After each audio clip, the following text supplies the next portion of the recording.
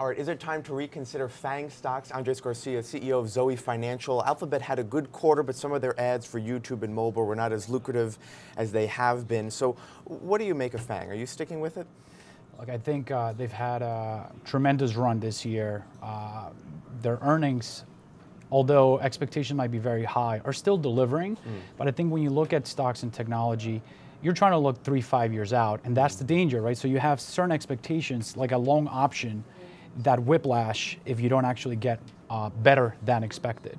So I think there could be some volatility around those guidance going forward, but I think they'll continue to deliver. I don't foresee some of the hiccups around not matching expectations stopping some of these stocks to continue to perform. And according to your analysis, the bulk of the total return for the S&P 500 comes from earnings growth. So the numbers that we're getting from Alphabet, and we have Amazon and Facebook this week, this matters.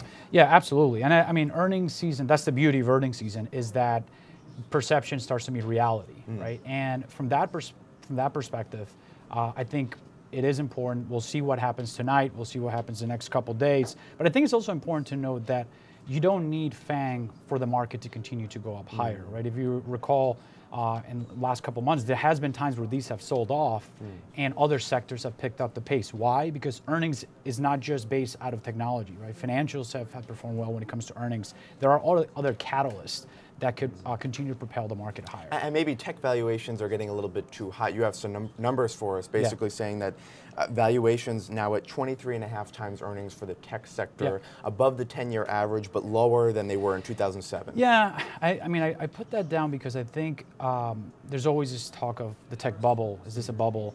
And look, valuations are high, but they're not even quite to the levels of 2007. And remember, in 2007, technology was actually not the culprit. We basically had no iPhone then. Exactly. So I think, yes, it's expensive, but something to keep in mind when it comes to valuation is that when you're looking a year out, valuation is not necessarily the most important metric.